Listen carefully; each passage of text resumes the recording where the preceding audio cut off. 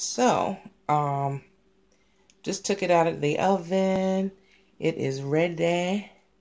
Just needs to rest a bit. And it tastes better than it looks, trust me.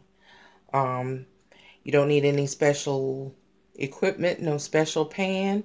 Just a pan big enough to put this chicken in and all of the liquid that goes in it. I put a cup of wine, dry white wine. If you're stuffing something sweet like oranges or pink grapefruit or something in it, and your seasonings are sort of sweet to sweet to sweet there, then I'd say stuff the sweet stuff in it. But it is a savory, very savory type of thing, so I went with savory.